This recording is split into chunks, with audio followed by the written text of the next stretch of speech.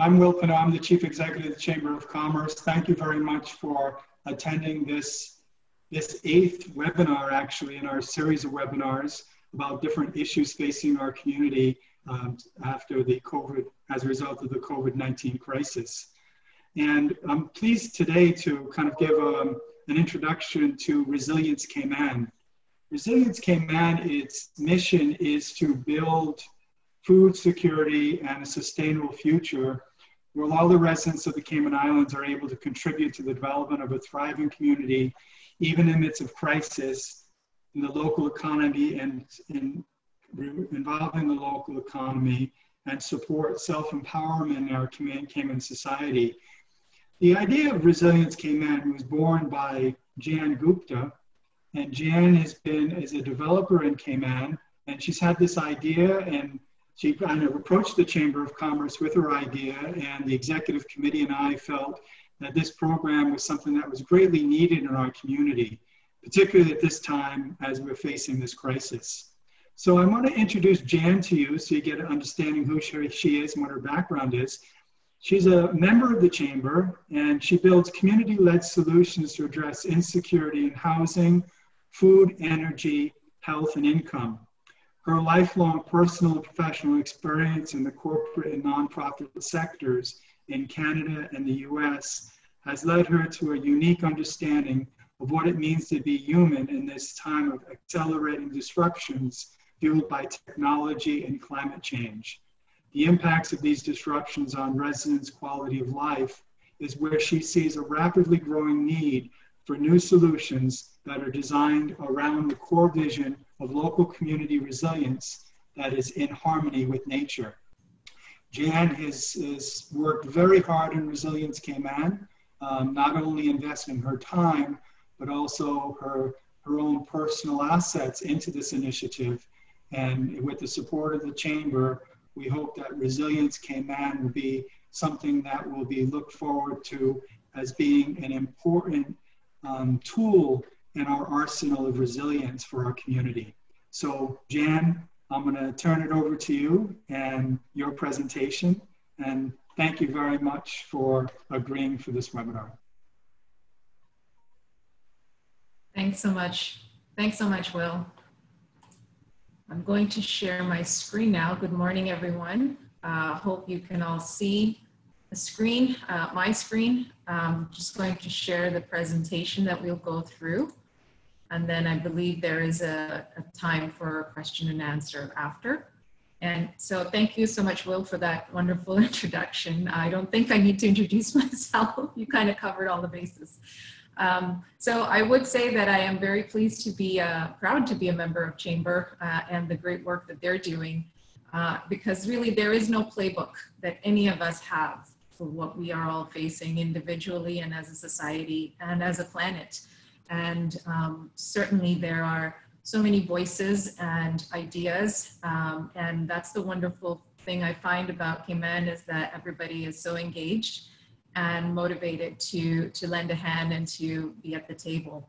And so I'm really pleased to have the guidance of the Chamber in really helping to understand what the needs are of the community, along with, of course, the direct conversations and discussions that me and my volunteer team have been having with individuals who are most directly affected, are at the, I guess, bleeding edge of this crisis, or at least from an economic perspective. So this is an initiative of the Chamber of Commerce, and I'm really proud to be able to say that because I believe that the platform that the Chamber has and the research and insights that they bring to the discourse about this is really invaluable. And so I'm really proud to be associated with them.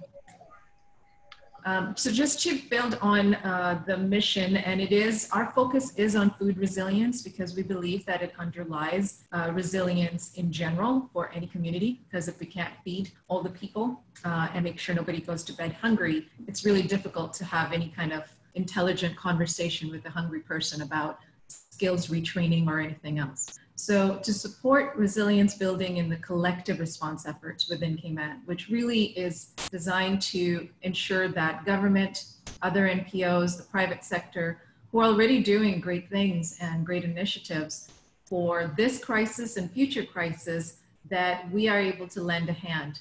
And the way we're doing that is to really understand where are some of the gaps, because underlying all of it is really this acceptance and realization, at least from myself and several other people, that this crisis is bigger than any one group.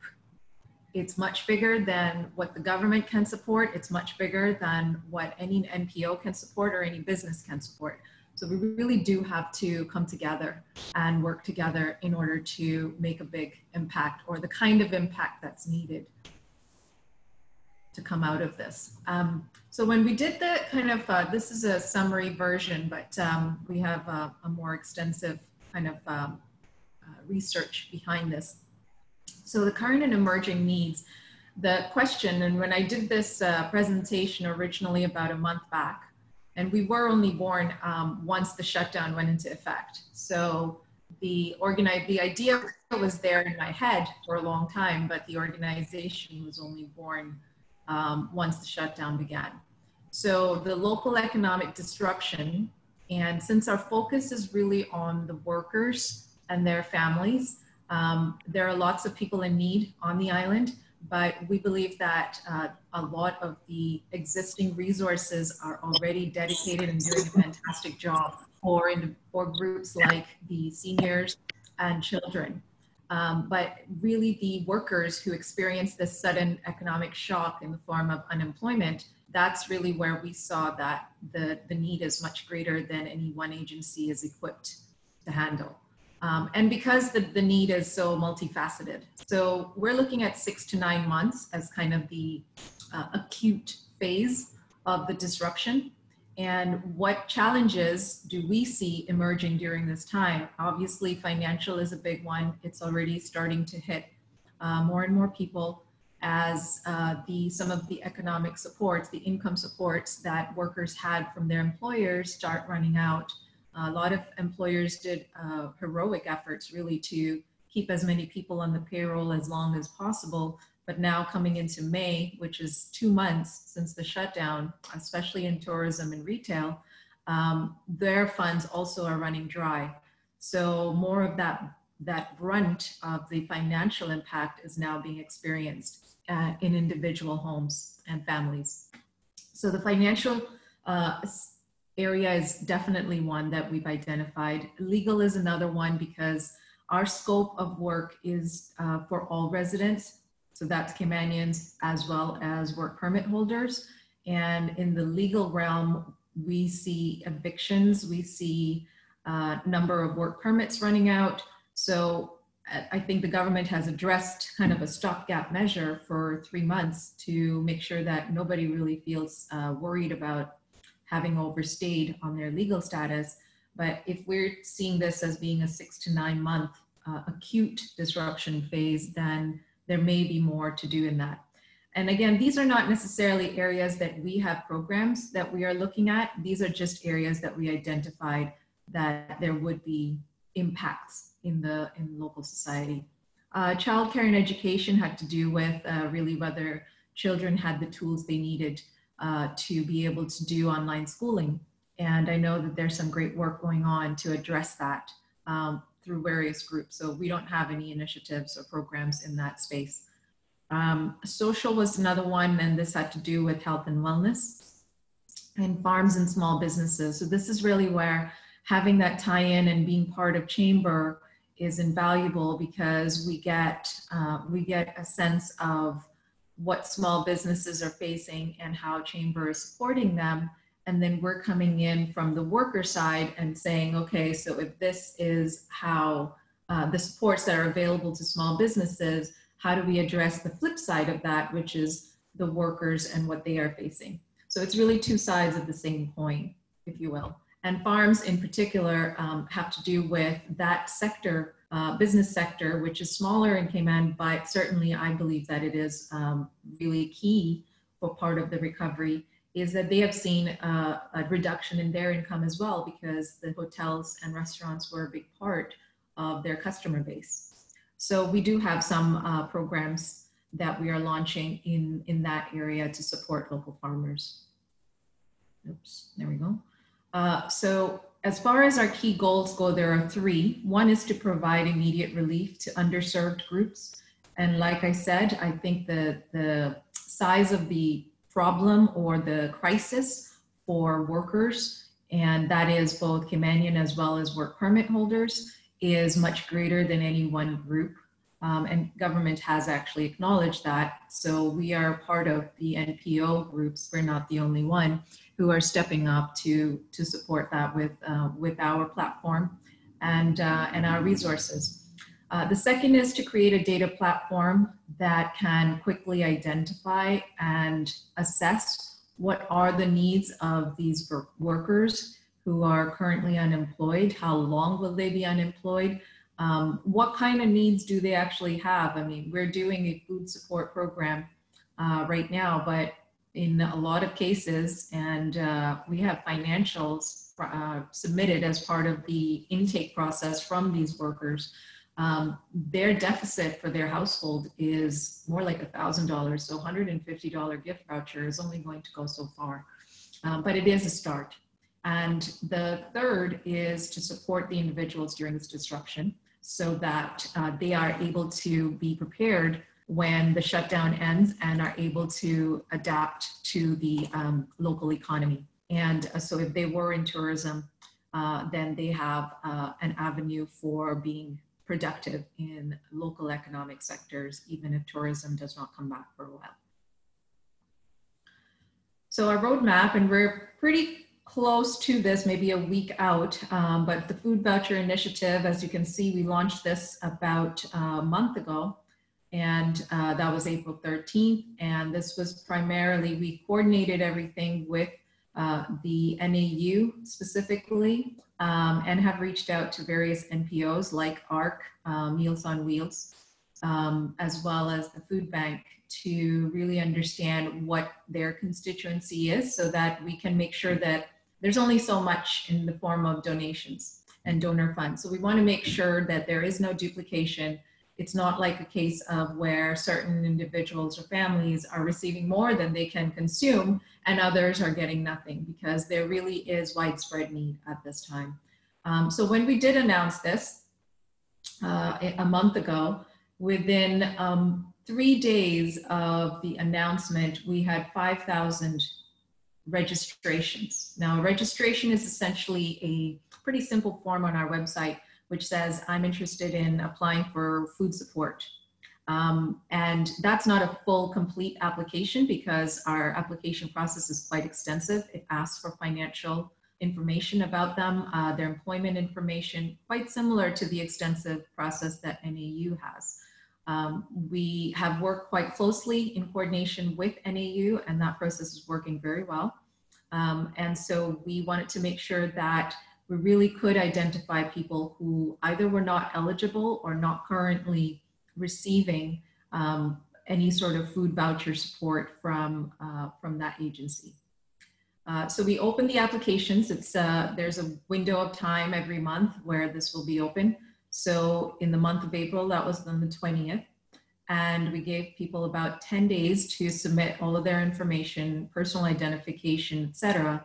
Everything was done online because we don't have we're run by volunteers and we don't have an actual office to be running out of.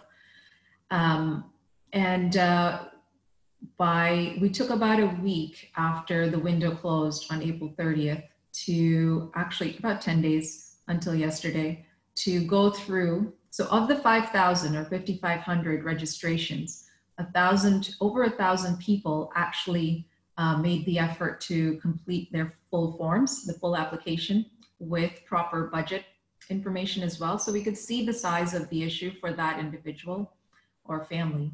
And this is actually, as of last night, I was working quite late until about midnight, helping the volunteer team.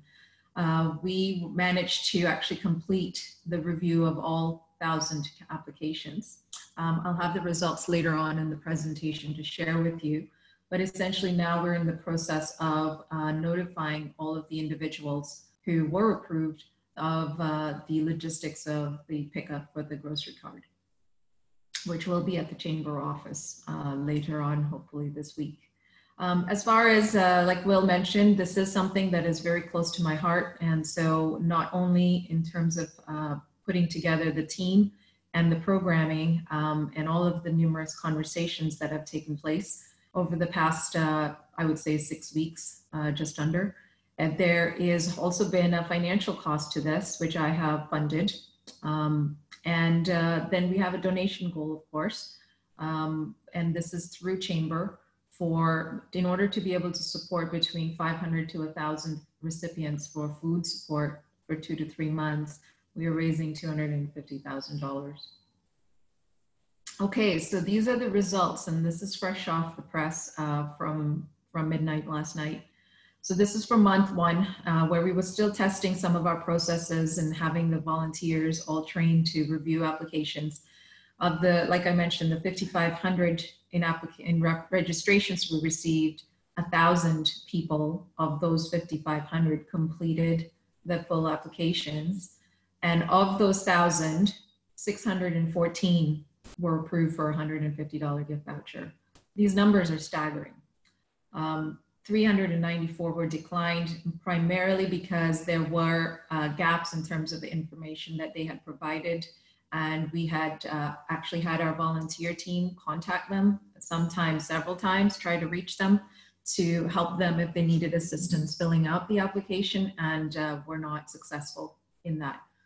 So 614 were approved. As far as details of if we were to just look at status on island, 306, so about 50% are Caymanian, 12% PR, and 38% work permit.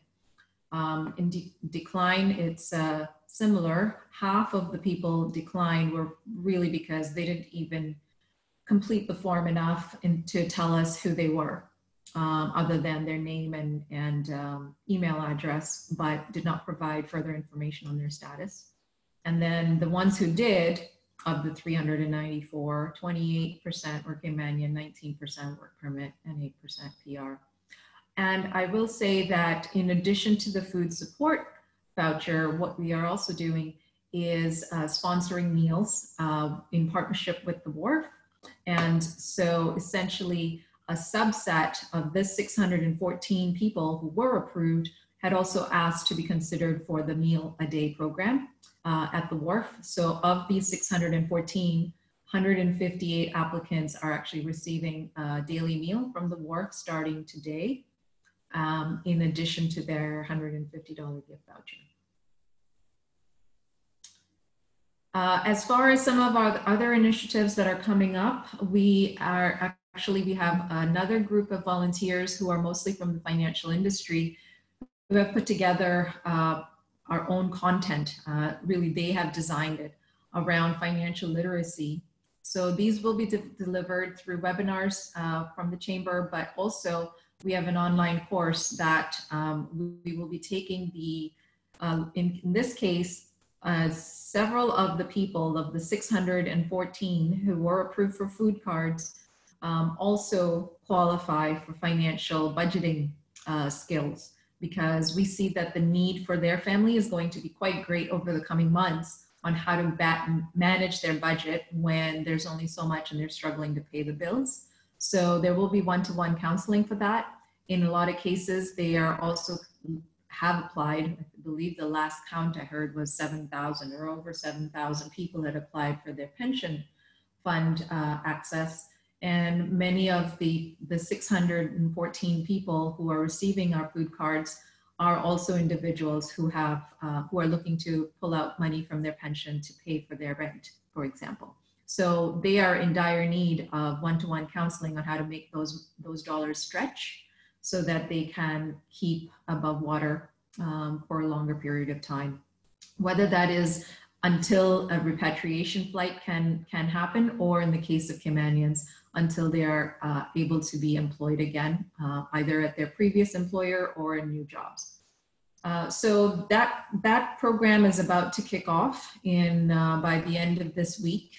So in addition to those, the subgroup of the 614, which will be going through the financial literacy, there are also over 500 individuals who have applied directly to, who didn't necessarily apply to food support, who I've also asked for financial counseling. So this program also will be quite large. So we could potentially be looking at about 1,000 people who at no cost are receiving professional financial guidance on their budgets. By the end of this month, we're also looking at bringing out, we had announced this earlier, and the work on the online farmers market is almost complete. And that's called FarmBox. And what we are doing with that is to, again, it's not a replacement for, it's an additional channel for farmers to be able to sell their local produce. The farmers market, the in-person one, is now open. And I do know of various individuals who are still hesitant during this curfew time to be stepping out and going there. And they are also now wary about spending money in cash and would prefer cashless payments. So online farmers market allows for that and also provides an additional channel free of cost to the farmer for them to be able to sell their produce to local residents. And it also has this added benefit of being able to divert any food loss. We're hearing more and more about how farmers have too much crop in their field in the US, and because of the stoppage in the tourism and restaurant sector, they are burning the crops in the field, dumping milk down the drain. We don't want to see that kind of thing take place here. So wherever possible, we are stepping in to ensure that food is diverted to better uses, whether that's donations to the various meal programs for the community, or are able to be sold through the online market. And the last one, and I actually hope that this would actually be able to, we would be able to execute on this sooner, but there is a worldwide shortage of vitamin C, similar to the masks and the toilet paper. So the 30-day vitamin C supplementation is really targeted more at essential workers, frontline workers, if you will. So not just healthcare, but also grocery store and delivery drivers, anyone who's out there and dealing with the public and exposed to the virus. So this is just about one-time supply of trying to boost up their immunity. So we do still plan to have that, but this might have to take place in phases as we get our hands on vitamin C supply. There's only so much on the island right now, and I'm told that there's about a 2-month wait to get more supply from suppliers off island. In terms of governance, the Chamber board, so Will has been instrumental in that, and Woody Foster as well. And the whole Chamber board really are providing really, really valuable guidance and oversight for us in the various areas. Since we are not an NPO of our own, we are able to benefit from their guidance in program delivery, donations, management. Everything is being handled through Chamber, through the Chamber website actually. And the funds distribution and the coordination, like we are also working with various groups in government and NEOC, as well as other NPOs. And really the goal here is to ensure that we're not doing anything under the cover of darkness here. We are accountable for what we're saying we will do, and we are working very hard with our volunteers to make sure that we actually deliver everything that we are promising to deliver. And then transparency. How donations are received, how much is received, how it's deployed. It's all being part of a regular reporting process that we have put in place and are still working to fine tune further as we go along. In terms of sponsorships, like I said, it's low overhead. We're trying to deliver as much of our programs online as possible, and just be able to do partnerships with various groups, both within government and in NPOs. And we are 100% volunteer run. And so we tie all of the funds we're raising back to what is the impact that it's creating. And I believe the only way we can do that is to be able to have good data. And so part of the investment for us has been in creating a good data platform. And therefore, I was able to, after finishing at midnight last night, going through 1,000 applications, able to present you today with actual meaningful statistics on how it all kind of played out because of the data engine. So our sponsorship packages are really at those 3 levels. And for anyone who's interested in learning about that more, you can email me. My email is down here, jgupta@resilience.ky. I'd be happy to have a conversation on that. And that's pretty much my presentation. So I'm going to stop now and give the platform back to Will. Thank you very much, Jan.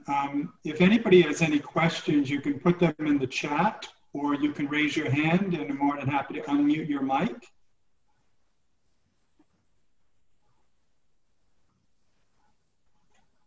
So can the public make smaller donations is one of the questions, Jan.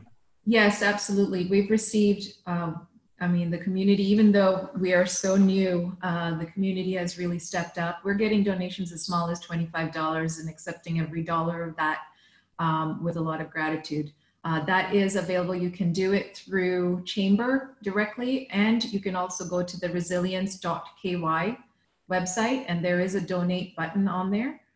So you just click on that and it takes you through a payment gateway to Chamber, and you're able to pay by credit card. For the larger donations, we would suggest an alternate just to reduce bank fees for the credit card processing. I would say you can do online bank transfers as long as it is marked to Resilience Cayman, and the bank transfer goes direct to the Chamber bank account. So we will make that information available. Right, you have Butterfield as our bank, so if you bank with Butterfield, there are some fields in there where you can do online transfers through Butterfield, and there's a Chamber of Commerce section there. Be sure to put it to the Chamber of Commerce, not the Chamber of Commerce pension plan, which are for contributions to that plan. So Jan, tell us a little bit about the next steps that you're going to take in this. So this week, we're planning to distribute some of the food vouchers. So I know you gave us a timeline. How do you think it's going generally?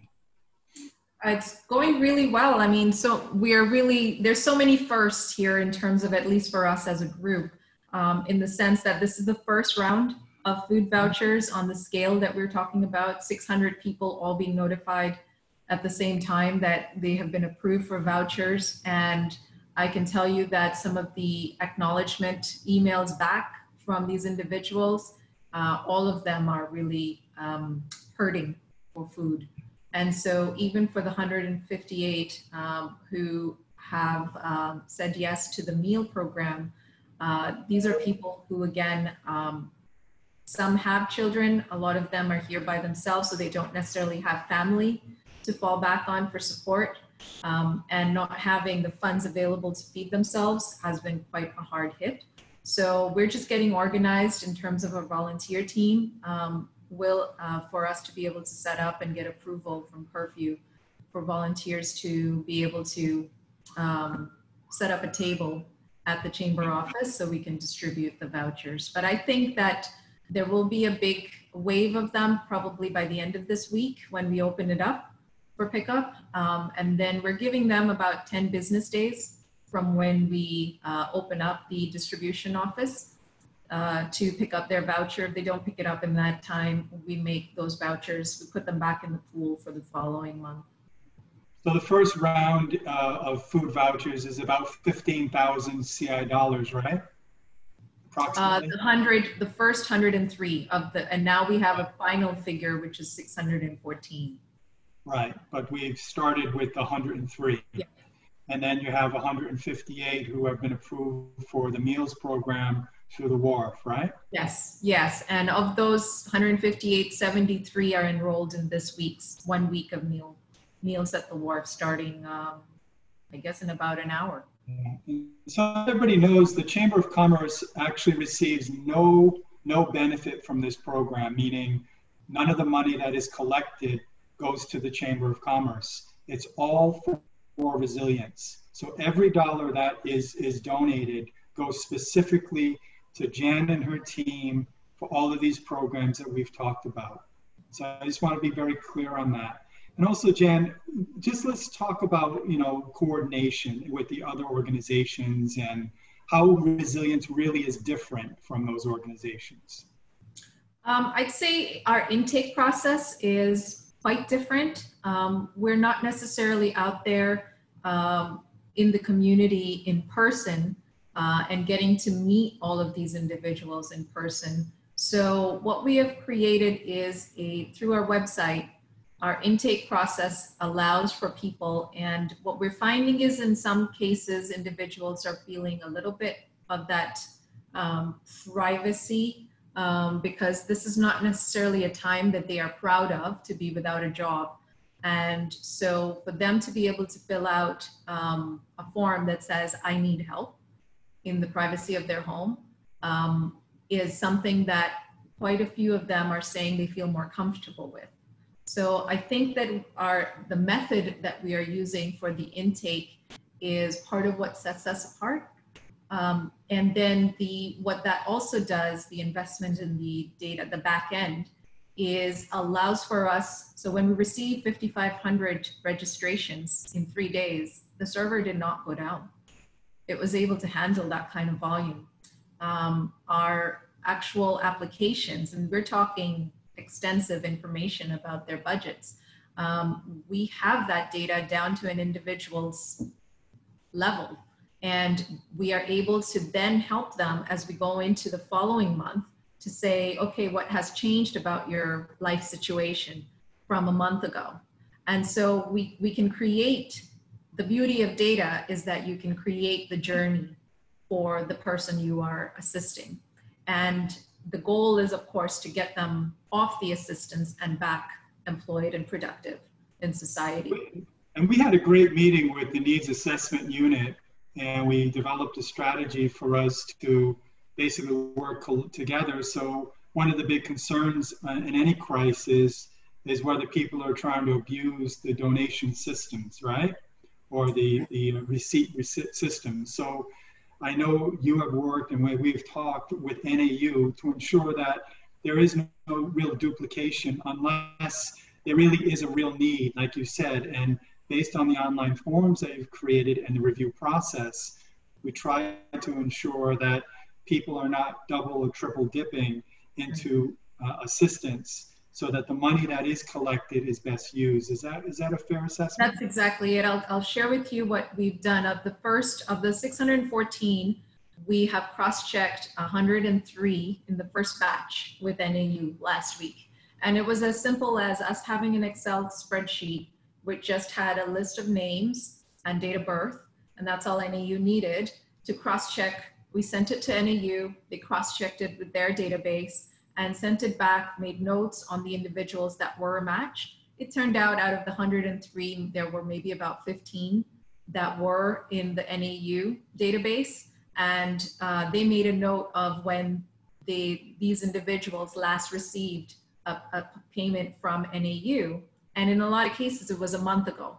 So essentially what we've created is, we said to NAU, okay, well, so we're going to distribute voucher to this individual for May. You can make a note, you don't have to in that case. You can defer your next payment to this individual for June for that food voucher. So what it does is actually create savings for NAU so that they can deploy their budget to help additional people. Now, I get a lot of questions now, which is fantastic, about the need for volunteers. A lot of people in the chat are saying, they want to volunteer. So tell us the process of that, and really how specific the volunteers and what their jobs would be depending on their expertise. That's exactly it, Will. We do have a button on our website as well for volunteers. So that's the first place to go. And as part of the volunteer intake, we do ask for, what are the areas, which programs they're interested in, because we do have specific programs that are ongoing right now. Some that we are in the process of launching, and some like food support that we've now established with this first month. And so we are getting a better sense of what the skill set and the needs are in the process. We ended up needing, we had about 10 to 15 volunteers who were all very good with computer, like, you know, looking at a database, looking at a form, but then they also needed to understand what budgeting meant. So to be able to look at a family's budget and say, okay, your income is 0 and your spend is about 2,000 a month.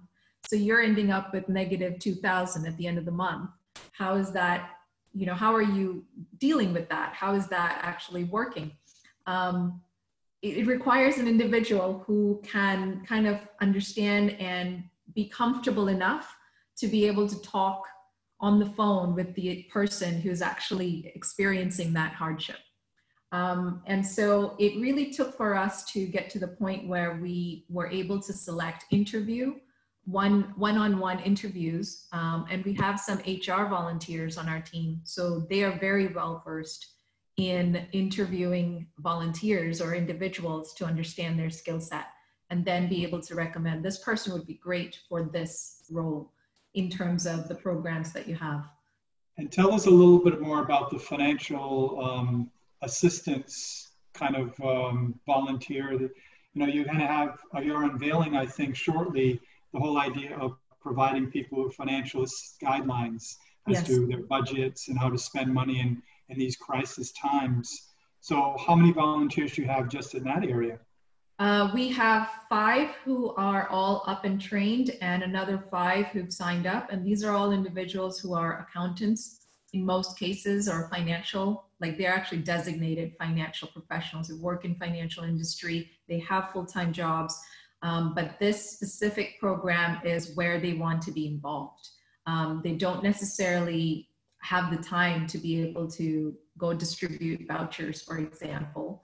But this is something that they feel they can do from their home in the evening after work. Okay, excellent. And again, I think we're already getting through the chat people who want to just help distribute the food vouchers. That's wonderful. Thank you. I would say reach out through the volunteer button on our website and indicate your interest.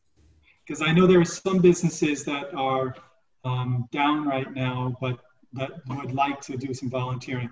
So I see Paulinda here. Paulinda, go ahead. Hi, good morning. Hi, Paulinda. Representing Human Concerns Cluster from New York, as well as the Department of Children and Family Services. But had a quick question. As it relates to persons, and I take it from the conversation that you all are getting applications from a lot of work permit holders. Am I correct in saying that? Yes. Okay.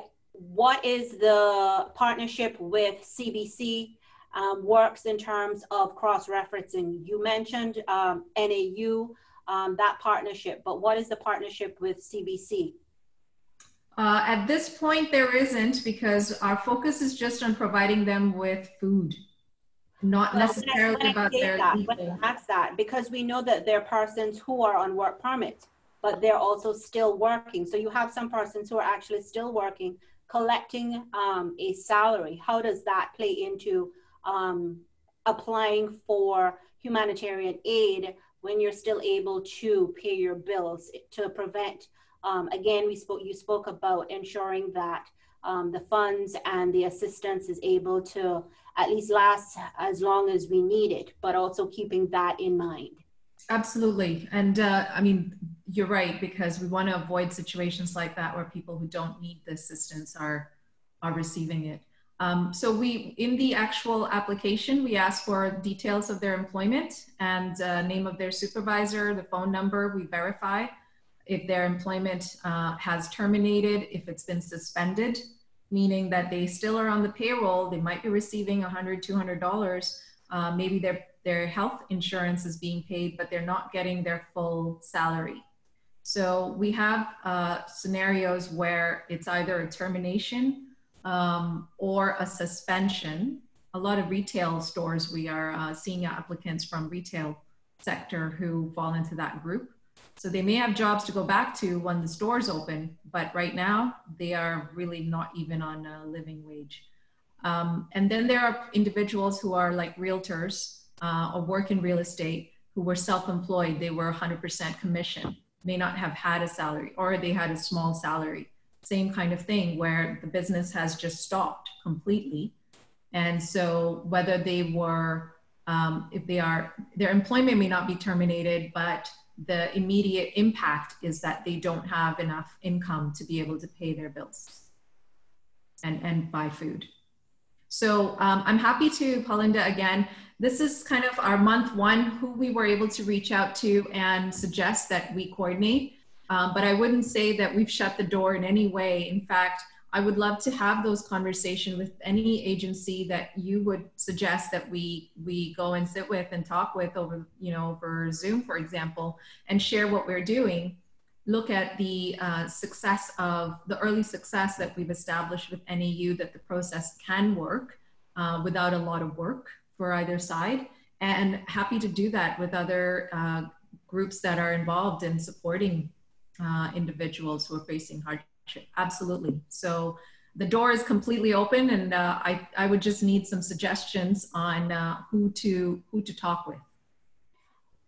Thank you. I would also suggest that we also have further conversation from a Department of Children and Family Services perspective. Whilst NAU is still the key agency in providing financial assistance, we do provide support, particularly to those families that we are working with due to children being in care or foster care. So also ensuring that, again, that we don't have persons triple and double dipping right into the assistance that's provided. We are also involved with community support. Our community development officers are also in the communities, so they also have their ear to the pulse of what's happening. So we can have further conversation. That would be great. Yes, definitely. I think that's definitely something I would love to do. And especially now going into month 2, we have about a month to put further process in place for that. And in some cases, I'm actually finding that we have individuals who need further support, and those are not supports that we have in-house in our programs. And I want to be able to refer them to the right groups.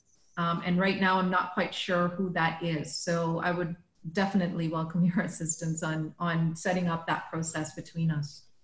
The other thing to share, Jan, from the National Emergency Operations Center, Human Concerns Cluster, our Red Cross partners also sit under that cluster. And part of their remit is looking at the voluntary agencies responders. And we are in the phase of which they have developed a national framework for humanitarian assistance as it relates to COVID. So would also welcome you to be a part of that, because some of the things that you have spoken about is what has been placed under the mandate of Red Cross to do a register of those organizations, individuals who are involved with providing donations, humanitarian assistance, and keeping a national registry.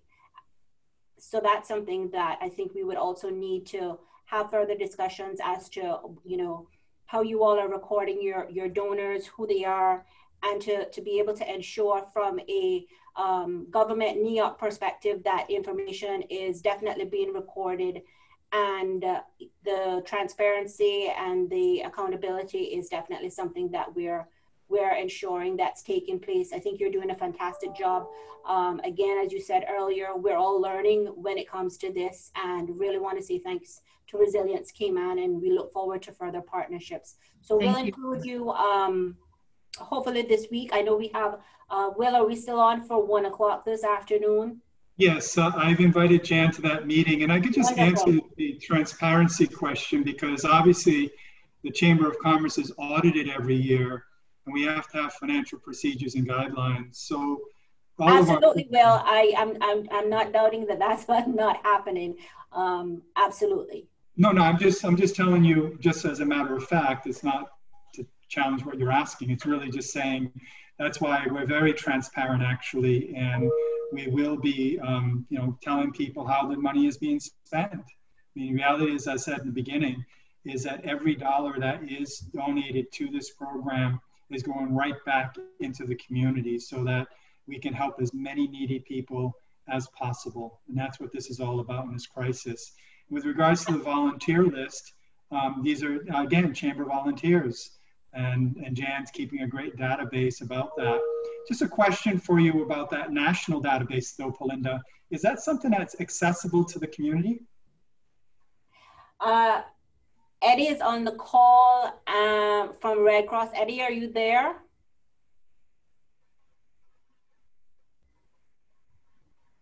I can advise later because it's something that it's going to be ongoing. So it's not just for this crisis. It's for the future. It's something that they've been working on since last year and have sent out to the various organizations to get their information as to what assistance they can provide during a crisis. And I'm sure more than likely once that truly comes live and online, that persons will be able to see that. Yeah, I see Danny's hand up from the NEOC, so I'll just unmute her. But thank you, Palinda. Hi, Danny. Thank you. Hi, Will. Thank you very much. It was a great presentation, and again, really good work by Resilience Cayman. Just to follow on from what Paulinda's saying, yeah, the VARS, the Voluntary Agency Responders under the NEOC, is basically co-chaired by Hazard Management and Red Cross. Now, given the nature of this emergency and the lack of sort of HR resources from our side, the Red Cross are kind of leading on the registration. By way of history, I mean, the VARS was sort of set up about 12, 15 years ago, actually, after Ivan Days, just to make sure that everything was coordinated on a national level. And again, making sure that there's collaboration and lack of duplication. I think our biggest worry to date in the last 15 years that whilst there's some really good work being done, that, you know, there's always going to be some duplication. And I understand you're working very closely with NAU, who are also members of VARS, but it would be great to have us all on that conversation at 1 o'clock today, just to make sure that we're all, you know, working together and making sure there's no duplication. I know ARC are doing some great work as well, but it'd be good to get everyone's list so that we're all on the same page. Absolutely. That's all for me. Yeah, because every program is unique in its own way, and volunteers will volunteer for the programs that they believe they support. So I understand the need to understand who's doing what. So we'll certainly work that out. But there's another question that came in by phone. If the application was made in one spouse's name, can another spouse collect on their behalf? The voucher pickup, you mean? Yes, pickup can happen. In some cases, we have individuals who don't have access to transportation since there's no public transit right now. So we are making alternate arrangements in those cases.